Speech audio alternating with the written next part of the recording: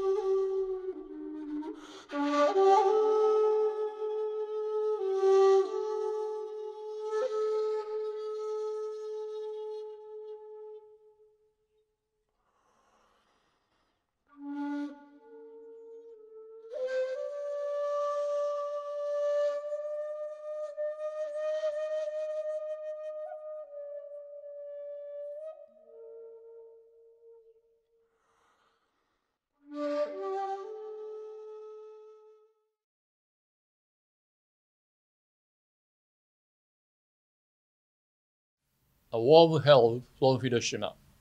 My name is Matsui Kazumi, and I am the mayor of Hiroshima, and also the president of Mayors for Peace. This video, to mark 75 years since atomic bombings, has been created by 4 prominent international interfaith and intercultural organizations, making a joint appeal for nuclear abolition for the first time. It is my great honor to have this opportunity to offer a few words as a part of such a meaningful production. On August 6, 1945, the world saw the first atomic bombing in history. And the hibakusha, those who barely survived, have been appealing for peace with the conviction no one else should ever suffer as we have. However, despite the fervent will of the hibakusha, self-centered nationalism on the rise and governments are expanding and strengthening their nuclear arsenals. What's more, the world is now confronted with the great challenge of COVID-19.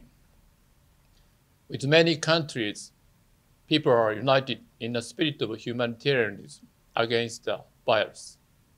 However, between countries, tensions are still high.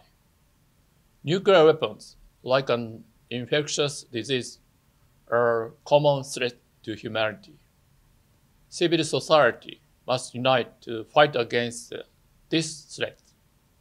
In turn, policymakers around the world must respond to such public opinion by taking action. Mayors for Peace, composed of more than 7,900 member cities in 164 countries and regions around the world, stand with policymakers who courageously seek to eliminate nuclear weapons and absolute evil for humanity. I sincerely hope that everyone watching this video will join our fight for lasting world peace.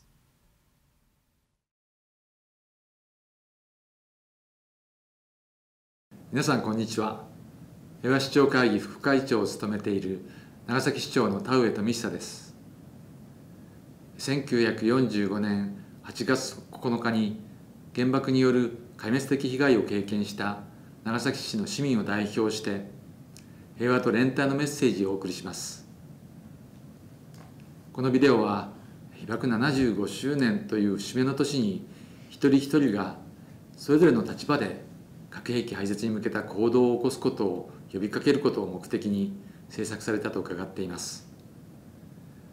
このような意義ある取り組みに参加できることを光栄に思います。私たちは今、新型コロナウイルス感染症の世界的流行によって安全と安心を失う経験をしています。核兵器もまた地球全体から安全と安心を長時間にわたり奪う存在です。しかし残念ながら身近に感じることができません。このままではその脅威の大きさに本当に気づくのはどこかで再び使われた後になるのではないかと被爆者をはじめ被爆地は懸念しています。しかしそれでは手遅れなのです。No to nuclear weapons 核兵器はいらないと一緒に声を上げてください。長崎は被爆者の平和への思いを次の世代に引き継ぎ、市民社会に平和な文化を育むための取り組みと、平和首長会議のネットワークなどを通じて世界に仲間を増やしていく活動を続けていきます。このビデオをご覧の皆さんが私たちの仲間となり、一緒に行動してくれることを心からお待ちしています。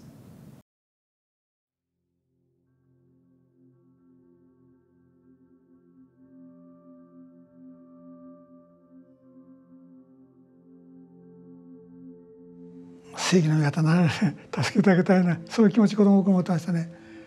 ですからそういう気持ちが強かったから自分の母親になるからするとね、言葉の表現できないでね、記憶に残ってるのは偉い人になってください。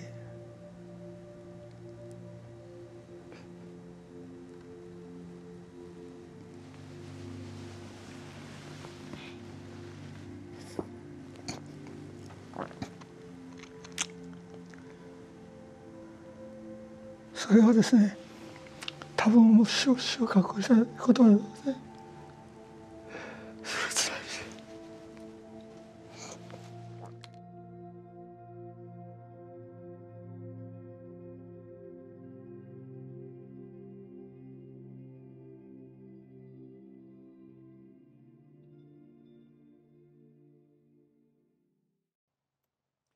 3.5 decades ago, the world was moving very rapidly toward a Cold War, turning into a fire of destruction.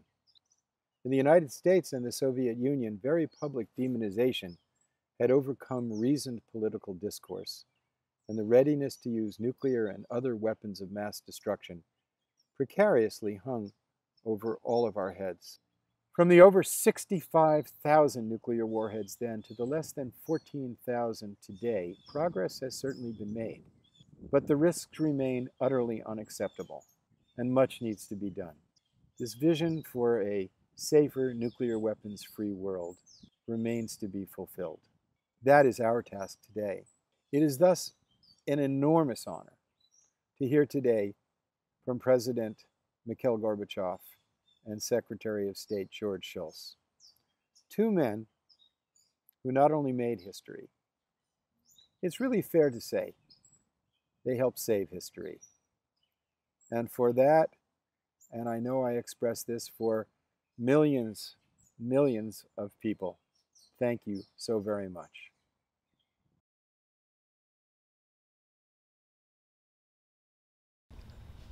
Mikhail, you were dynamite when you were in office.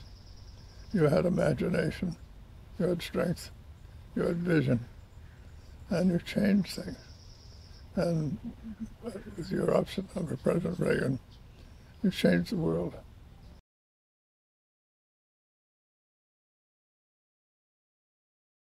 I'm in my 100th year, but I feel like a promising young man. Let me tell you a story about how things get started and the vital importance of leadership in making that happen. When we came into office in the Reagan period, relations with the Soviets were as cold as they could be. After they invaded Afghanistan, President Jimmy Carter cut off all relations with them.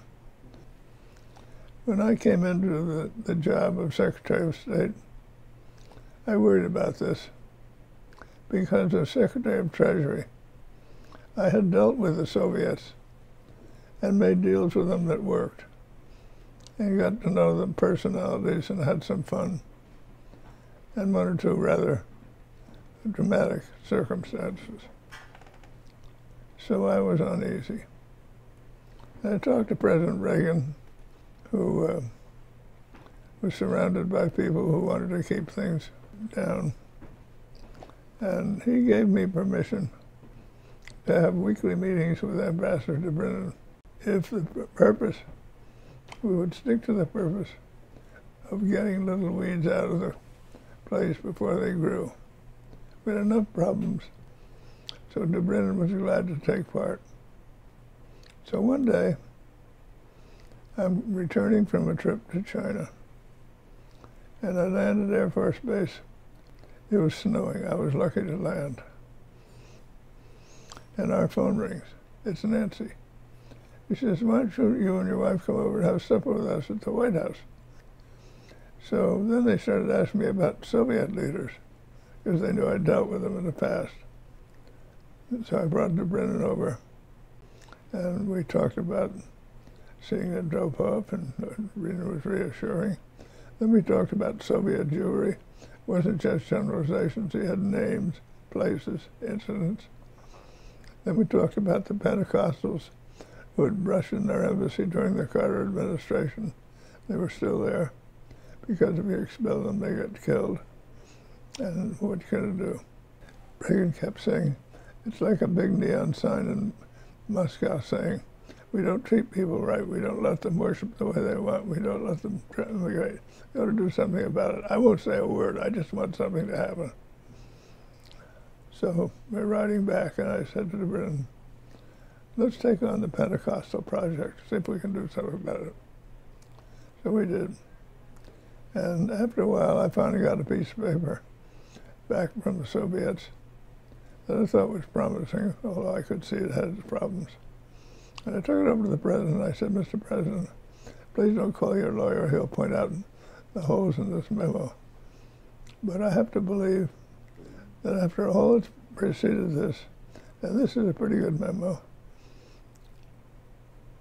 if we get them out of the embassy, they'll be allowed to go home and eventually immigrate.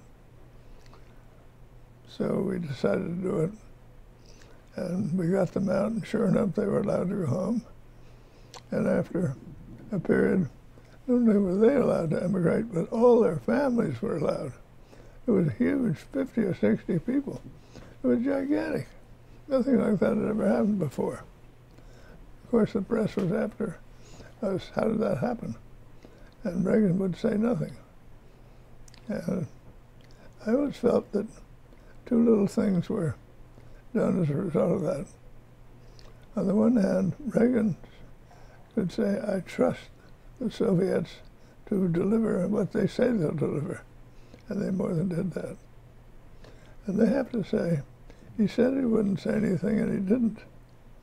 And they well knew the temptation of an American politician to take credit for anything. So there's just a little element of trust there. Trust is the coin of the realm. So that built. And I think it was part of the evolution of the relationship between two personal giants, Ronald Reagan and Mikhail Gorbachev. And they could interact comfortably with each other because they trusted each other. They knew that the other one would do whatever they said they would do. So that was a big thing. Но особенно я хотел сказать, вложив все эмоциональное, что в моей душе существует, что хуже всего то, что в последние годы произошел коллапс доверия в отношениях между ведущими державами, которые, согласно Уставу ООН, несут главную ответственность за поддержание международного права, за безопасность, который по-прежнему обладает огромными запасами ядерного оружия и обязаны его сокращать, вплоть до его ликвидации. Это обязательство договора о нераспространении никто не отменял.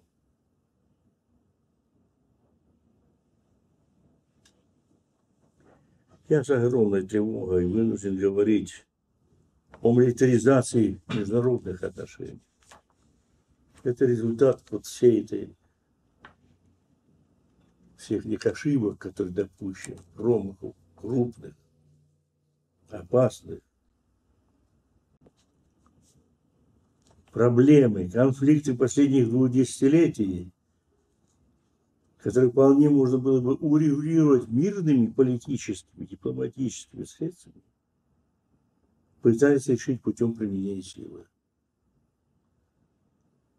Так было и в бывшей Югославии, и в Ираке, и в Ливии, и в Сирии.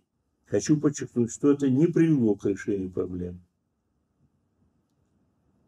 Результатом стало расшатывание международного права, подрыв доверия, милитаризации. Милитаризация как политики, так и мышления всего. И в этих условиях говорить о движении к безъядерному миру становится все труднее. Это надо честно признать. Пока мировая политика не вернется в нормальную колею, пока не произойдет демилитаризация международных отношений, цель, совместно обозначенная в Рейкьявике, будет не приближаться, а отдаляться. Чтобы изменить такое положение, необходим диалог.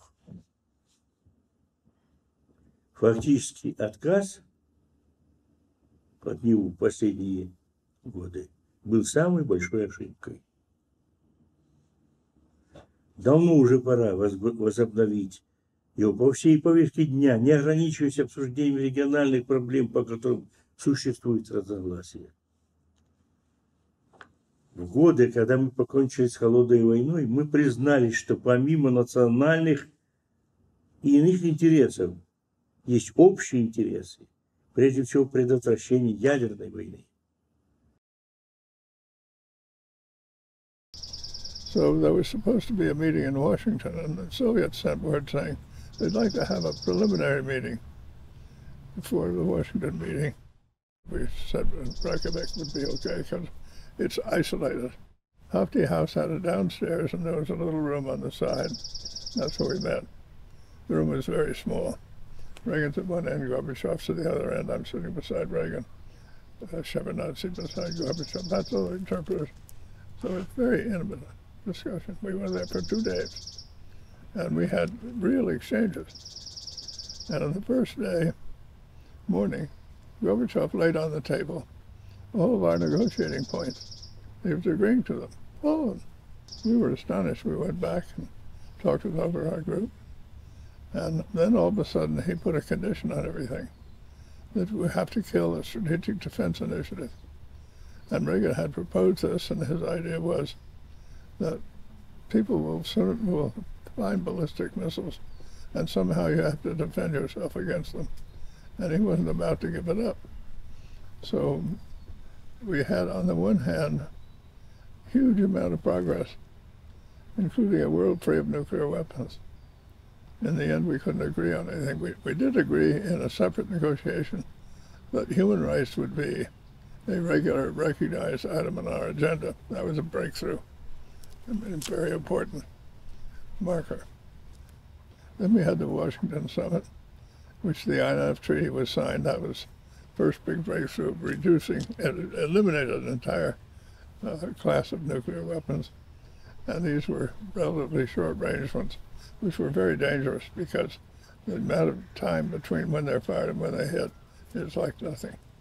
And so the chance to defend yourself is minimal. That took place at Reykjavik. После того, что было сказано, что ядерная война недопустима, что в ней не может быть победителей, и что она нельзя остаться в такой ситуации, что надо заняться всей этой нагромождением этим и избавляться от ядерного оружия. Думаю, что Рейкьявик – это действительно то, что останется в истории навсегда. Ибо не будь Рейкьявика того, что хоть и с трудом, но что последовало после него, как начала меняться ситуация и отношения,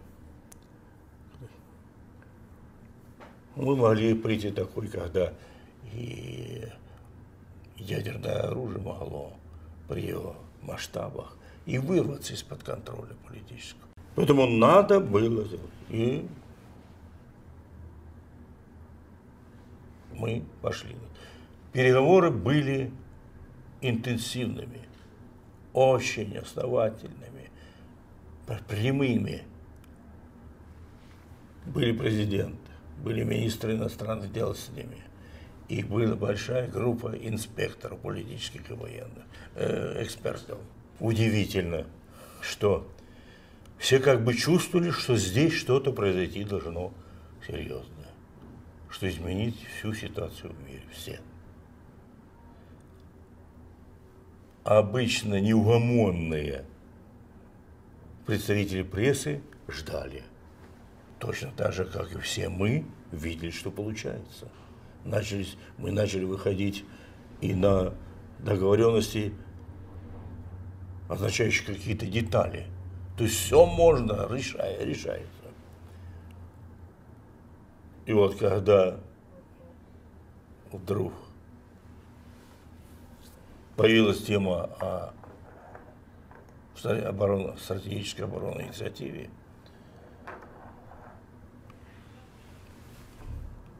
я и сейчас даже не могу сказать, что я полностью убежден, что вот это как бы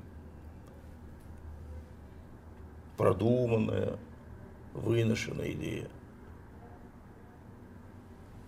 Получается, что вроде бы американцы не очень-то хотели, боялись.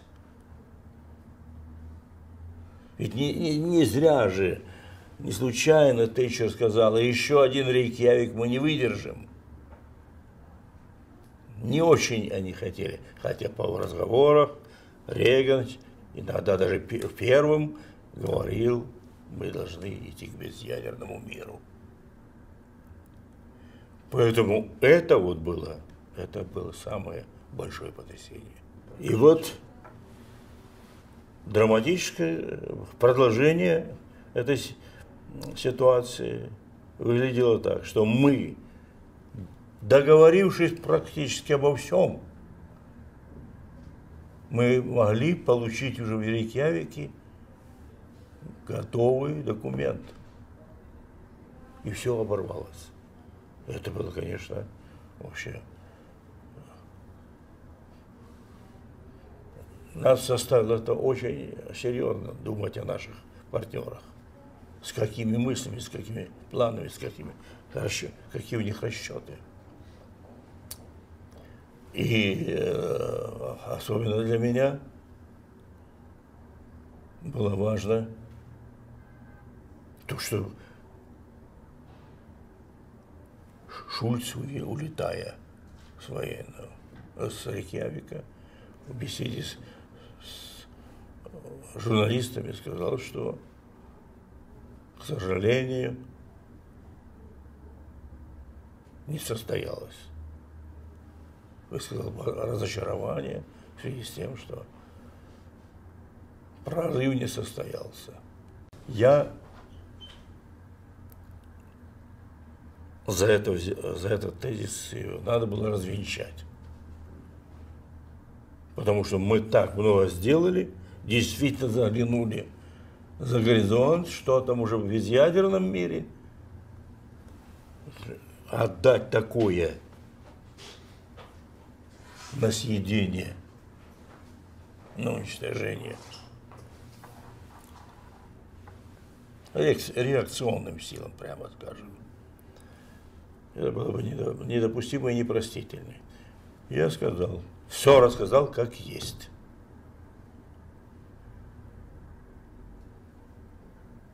И сказал, что это прорыв. На утро Шульцу доложили, что я сказал, и он собрал тут же пресс-конференцию и присоединился в Соединенные Штаты. Это, конечно, надо воздать должное Шульцу. Он вообще играл весьма конструктивную и позитивную роль.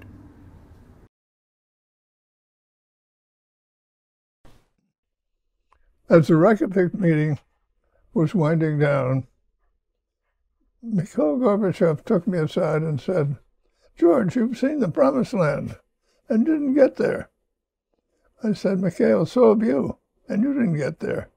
And the reason is you had a roadblock on our learning how to prevent ourselves by being hit from a ballistic missile. So if we prohibit them, let's get rid of all this stuff." and we parted. Since then, things have gone downhill. People think of all kinds of reasons not to do the work. But there is something hopeful beyond simply a belief that a worthwhile goal is to get to the promised land. I'm really excited to know that the National Academy of Sciences here has, with some very prominent physicists, once again in touch with their counterparts in Russia, and they're meeting fairly frequently, lining out possible positions and problems, and also getting to know each other. This is a very good development, and it is supported by the fact that the Vatican and the Russian Orthodox Church are trying to do something of similar nature. So, with all of the gloom and doom people are spreading, forget it. Something good is happening. And in the end, the good things will prevail.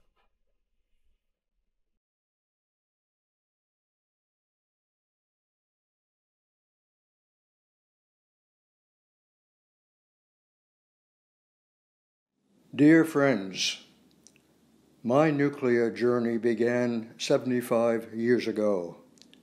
In the summer of 1945, I was a U.S. Marine captain on a troop ship in the Pacific bound for San Diego. Early in the voyage, we heard that something called an atomic bomb had been dropped on the Japanese city of Hiroshima. By the time we reached port in San Diego, a second bomb had been used at Nagasaki. We wouldn't be headed to the Japanese mainland after all. Ronald Reagan believed that nuclear weapons were immoral. My friend Bishop Swing has rightly observed that while the U.S. President may put his hand on the Bible at his inauguration, it is when he puts his hand on the nuclear trigger that he assumes a godlike power. But we are men, not gods. Together with President Gorbachev, we had seen the promised land, but we had not been able to get there during our negotiations.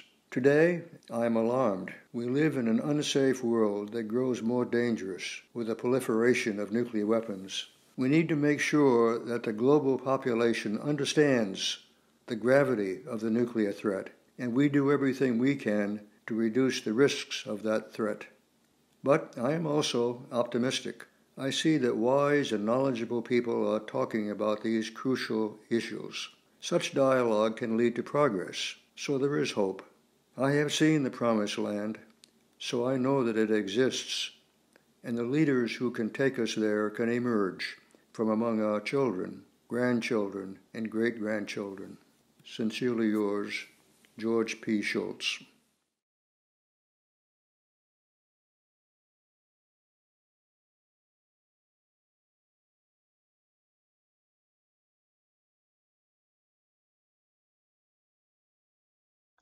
Дорогие друзья, я был очень рад узнать от моего друга Джорджа Шульца, что в связи с 75-й годовщиной атомной бомбардировки Хиросимы ваша организация планирует выступить с совместным заявлением о необходимости ликвидации ядерного оружия. As a passionate appeal to join the fight for a nuclear weapon-free future for all mankind. Fighting for the abolition of nuclear weapons is the civic duty of each and every one of us. Together with you, I am appealing to the citizens of all countries. Put pressure on your leaders, politicians, and elected officials. Keep telling them again and again that the very existence of nuclear weapons poses a deadly threat to humanity. Demand that they take concrete action so that the arsenals of nuclear weapons get smaller with every passing year. We started on the road to a world without nuclear weapons in Reykjavik. It turned out to be a difficult and thorny path. But there must be no other goal than the complete elimination, the abolition of nuclear weapons. I wish you the strength of spirit, dedication, and perseverance in advancing that goal. С уважением, Mikhail Gorbachev.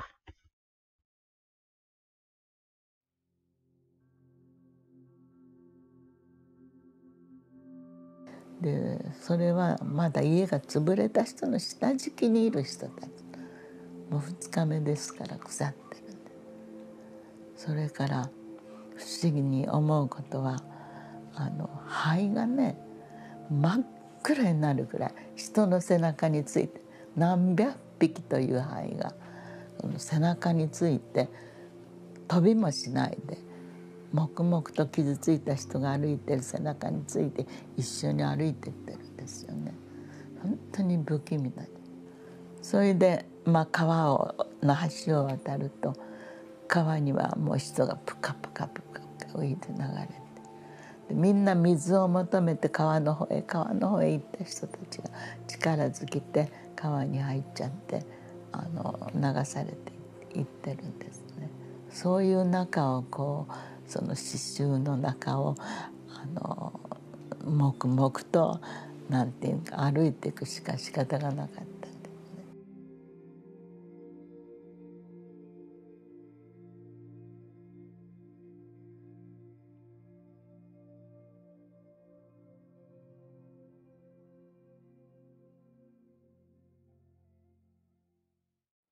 75 years ago this month, the cities of Hiroshima and Nagasaki were obliterated by nuclear bombs. The world has never been the same since these bombings.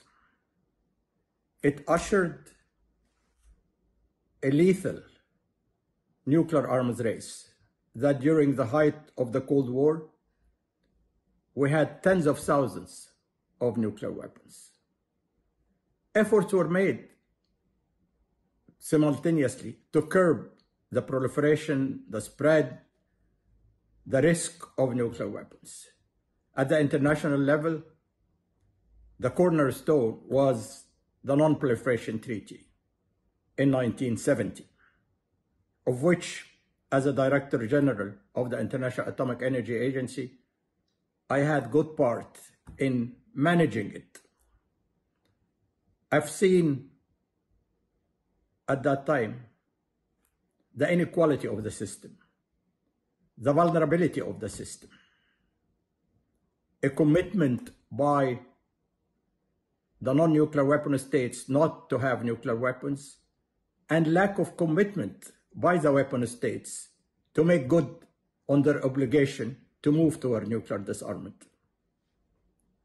We are in a fork in the road. We are either going to come to our senses and move toward nuclear disarmament, or continue with the daily risk that we might wake up tomorrow morning and discover that the world is no longer the one we used to have. The Treaty on the Prohibition of Nuclear Weapons, adopted just over 3 years ago at the United Nations, is a bright light on the international arena. The proof that the majority of states in the world do not believe that nuclear weapons are acceptable or legitimate. As we in ICAN commemorate the 75th anniversary of the atomic bombings of Hiroshima and Nagasaki, we must honor the Hibakusha. After experiencing unprecedented trauma, many as young children, the Hibakusha have led exceptional lives in the pursuit of peace and the selfless goal of ensuring that no one else ever endures what they have. To date, thanks to the tireless efforts of the Hibakusha, over 10 million people have signed their appeal to fulfill this goal, and join us in making this a reality. We have a duty to mark this anniversary by understanding and responding to our growing nuclear challenges today. In 2007, George Shultz, Bill Perry, Henry Kissinger, and I called for reducing reliance on nuclear weapons globally as a vital contribution to preventing their proliferation and ultimately ending them as a threat to the world. There are several key steps we should urge governments to take to reduce nuclear risk. First, Russia and the United States have 90% of the world's nuclear weapons. So as has been said, we are really doomed to cooperate. Second, as a critical near-term step, the United States and Russia should extend the New START Treaty and should begin to discuss what comes next. Third, our leaders, beginning with the United States and Russia, must develop red line understandings for cyber and space. Fourth, President Trump and President Putin should mandate that their military and scientific leaders work on options to increase decision time for decision makers. Fifth, we must begin to use technology in a big way to reduce, not increase risk. Every nuclear weapon state should undertake a comprehensive review of their own nuclear weapon systems. As we mark this 75th anniversary of the devastation of Hiroshima, I thank you for bringing people of different faiths together to prevent the Earth's destruction. Thank you. What happened in Hiroshima and Nagasaki 75 years ago continues to still haunt humanity. The Comprehensive Nuclear Test Ban Treaty, which is now a form of a set of over 300 stations around the globe, monitoring day in and day out the planet, the ocean, in the search for nuclear testing. I commend Japan for every single year at the exact same time marking the anniversary of the bombing of Hiroshima and Nagasaki. I attended several of those events, inspired by the magnitude and the seriousness put to these events, but also being inspired by two people, the late Keijiro Matsushima, who talked about his suffering, the suffering of the people of Japan, the suffering of the people of Hiroshima. And that led me to my meeting with a young girl, Shizuka Kuramitsu, who was in the audience when I was giving a talk. And then I found her in tears when I was talking about the threat caused by nuclear weapon. Her passion and her will to bring change led me to form the CTBTO youth group together with her, to learn, to be inspired, and then to prepare a better world. A world free of nuclear testing for a world free of nuclear weapons. Let the clarion call for disarmament resonate and reverberate from our young voices until it shakes the highest echelons of power and forces them to right these wrongs. Every dollar wasted on nuclear weapons is a dollar that could save a life. We must take, if required, grab the reins of our destiny in our hands. It will not be easy, but together we can. Come join with me, and I will join with you. Together, let's create a global youth movement. Let us do what the last generation could not do, a world free of nuclear weapons. Yat a she twitch eating initially, Sanabitly Bashichin, Kiani Dashiche, Twoglini Dashinella. Hello, my name is Leona Morgan, and I am Diné from the Navajo Nation. Right now, I am on occupied Tiwa lands with the Sandia Mountains right behind me. 75 years ago, the first atomic weapon to ever be detonated was here in our state. The Trinity test took place on July 16th about 5:30 in the morning on a population of unknowing and unwilling victims. On that same day, July 16th, but in 1979, at the same time in the morning, the world's largest uranium spill took place in a Diné community north of Church Rock, New Mexico. Many have died from various cancers, and countless others have been harmed from exposure to radiation, including impacts to their children and livestock, even today, decades after those unforgiving events. As we all work toward restoring balance and healing for our Mother Earth and for the protection of future generations, please use whatever power you have to help stop the unspoken genocide of the nuclear era. Ashaha. Thank you.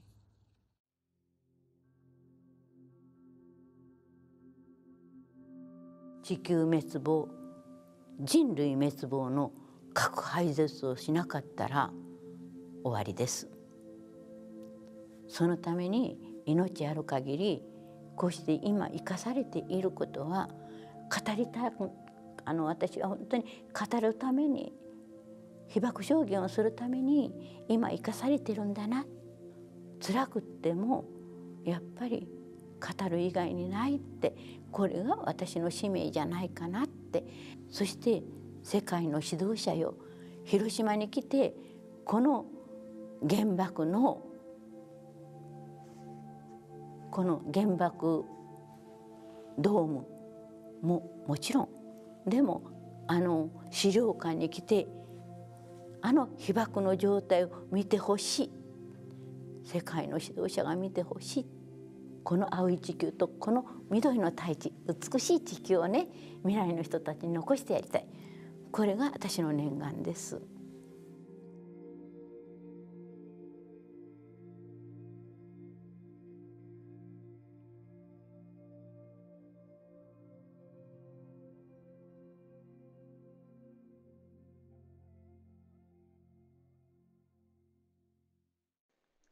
If you are young, demand governmental action before these weapons rob you and your children of a future.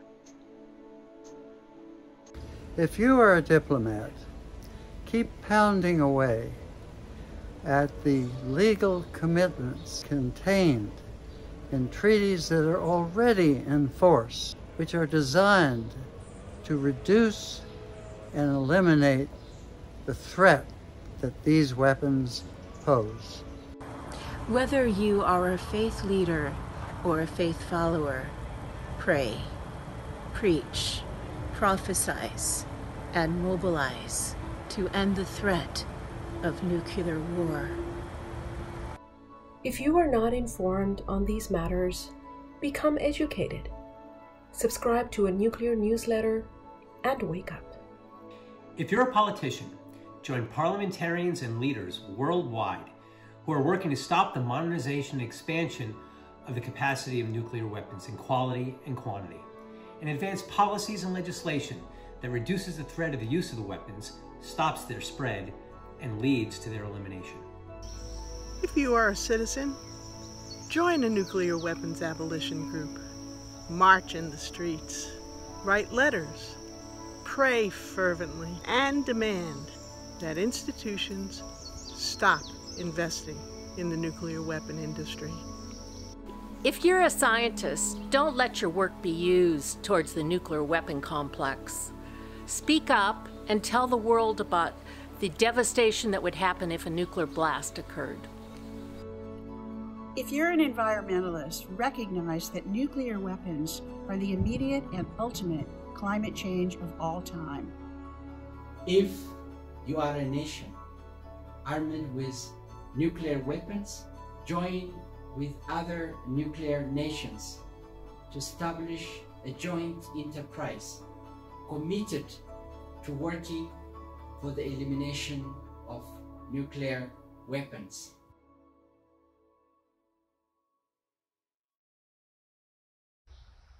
My name is Azza Karam, and I serve as the Secretary General of Religions for Peace International.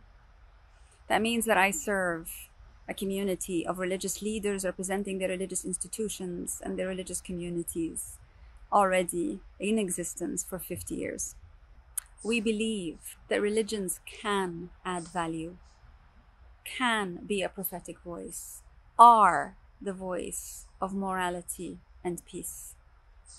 And because of that, we come together with a determination not only that we speak as individual religious institutions, or that we speak as a couple of ecumenical institutions, but we come together in Religions for Peace as all religions working together towards the same end. It is the fundamental human message, the divine message, inspired by the divine's own creation of us as different peoples with different faiths. We come together as one because that is how we honor the divine. And we come together as one from all different religious walks of life, from all different regions, ethnicities, genders, you name it. We come together as people of faith, as religious institutions, as religious leaders, young and old, male and female, to advocate for the absolute necessity of continuing the journey towards absolutely no nuclear weapons, no nuclear war, not even the threat thereof. We must realize this together. And as faith institutions, we have a moral obligation to continue to raise this message systematically, and to do so with our sisters and brothers from across the different interfaith and multi-faith organizations. Religions for Peace is committed as a movement, as a mission of religions working together for peace. And there can be no peace where there is nuclear threat. It's as simple as that. My name is Victor Kazanjian, and I'm the Executive Director of URI, the United Religions Initiative. URI is a global network of grassroots interfaith peace builders of all beliefs, working in 108 countries around the world to promote enduring daily interfaith cooperation, to end religiously motivated violence, and to create cultures of peace, justice, and healing for the earth and all living beings. In looking at the earth from such a distance, one sees one planet, a single organism upon which all life is interconnected and interdependent. Foremost among the many atrocities that humanity has inflicted upon people and planet is the development and use of nuclear weapons. The use or threat of use of such a power that destroys all life at a massive scale is a betrayal of the spiritual values of the world's wisdom traditions. One of the core values of the URI global community, as expressed in the preamble to our charter, is that we unite to use our combined resources only for nonviolent, compassionate action, to awaken to our deepest truths, and to manifest love and justice among all life in our earth community. We call upon people of all beliefs and cultures throughout the world to reject the death-dealing forces of nuclear weapons and embrace the life-affirming commitment that we will never again rain such evil destruction upon the peoples of this planet or the earth herself. May peace prevail among all people. May peace prevail on earth. I'm Marilyn Turkovich, the Executive Director of the Charter for Compassion. The Charter for Compassion is a document that implores us to care about each other, to love one another, and it impels us to practice the Golden Rule. The core of the Golden Rule is to treat others as we wish to be treated. Importantly, the Charter for Compassion is a network of individuals, partner organizations, and city initiatives that work to deal with issues that divide and threaten our unity as a global community. The Charter for Compassion envisions a world in which the darkness of suffering is healed by the light of compassionate action, in which children and adults are literate in the transformative nature and power of the value of compassion, in which we treat ourselves, each other, and the natural world with dignity and respect, manifesting the Golden Rule in all relationships.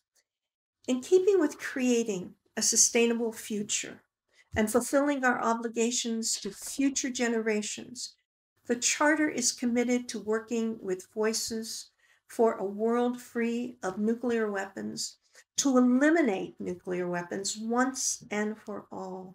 The threat of having nuclear weapons on our planet is not acceptable, nor is it tolerable. It is our responsibility to assure that these weapons are not left for future generations with which to deal. We must rethink sustaining these weapons and communicate our concerns as ethical and compassionate people. Welcome, everyone. My name is Audrey Kitagawa. I'm the chair of the Parliament of the World's Religions, one of the 4 interfaith organizations sponsoring this commemorative 75th anniversary of the dropping of the nuclear bombs on Hiroshima and Nagasaki. We are in remembrance of all of the people who suffered as a result of these bombings. Each of these 4 interfaith organizations have made a commitment to take a moral, spiritual, and ethical stand to support the abolition of nuclear weapons. This joint statement is also a historic moment where we recognize that we must model this cooperative engagement to maximize our ability to create a global movement of civil society to meet our goals of a nuclear weapons-free world. In November 2018, the Parliament of the World's Religions generated a response to the unique challenge of nuclear weapons by issuing a passionate call. This call noted that conduct that demonstrates a present readiness to use nuclear weapons is immoral and its possession illegal. The belief that the necessity of such weapons will keep countries safe and secure creates such a false sense of safety and security. The potential for the total destruction of life brings to the forefront of our awareness that while political processes are essential in negotiating legal instruments of peace and security, the important role which religious communities play on this and all major global issues and challenges must be acknowledged. The religious faith communities articulate our common values that honors and respects life, nonviolence, and the ways of peace. Our ethical spiritual principles that comprise the foundation from which all religions and sacred texts arise is the catalyst that will propel us there, but we must know that that catalyst is powered by love. In my own life, I had the privilege to have a beloved spiritual mother who told me God is love. If we believe that God is love, then we must know that every thought, word, and action of love is bringing the actualization of the living reality of God into our daily lives. Together, we can reach the promised land of a nuclear weapons-free world because our collective love will take us there.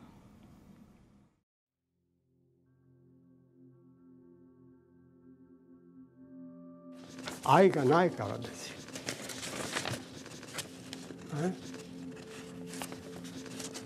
愛があれば戦争は起きないんです。ね、愛という字を見てください。ね、一つは心の触れ合い、心の交わり、ね、これがないから戦争が起きる。やっぱりね、本当にこの戦争してはいけんと、ましてや原爆弾のね核をね絶対になくさないけんというのが私の本当の心からのお願いですよ。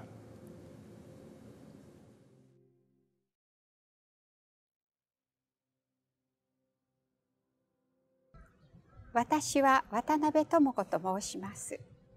私は被爆者の両親のもと、広島の地に生まれ育ちました。今、私は平和公園にいます。私の後ろに見えるのは原爆ドームです。広島では原爆投下後75年間は草木も生えないと言われていましたが、1945年9月にはカンナの花が咲き、翌年には焼けただれた樹木から緑の新芽が芽吹きました。黒や灰色の色のない世界に緑の新芽が芽吹いたことに、人々は感動し、涙を流し、勇気づけられて、再び生きていく力を樹木からもらいました。私はイチョウ、青桐、藤の3種類の被爆樹木の子供の苗をサンフランシスコに運び、2019年の夏、サンフランシスコの日本庭園に植樹されました。この植樹式は、ジョージ・シャーロット・シュルツ夫妻の長年にわたる外交や世界平和への貢献を記念したものでした。この物語は、希望の物語であり、慰めと真の和解をもたらす物語だと私は思います。被爆樹木はその声なき声で、未来の子供たちのために核兵器なき世界を実現するとともに、多くの地球上の命が共に生きることのできる世界を作り上げていく責務が私たちにあることを静かに語り続けています。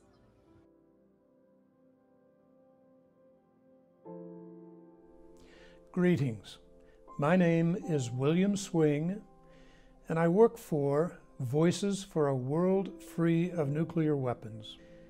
This rare moment of history invites us to stop and consider the place of nuclear weapons in our world today, not only in silos, in submarines and bombers, but in our hearts and souls and minds.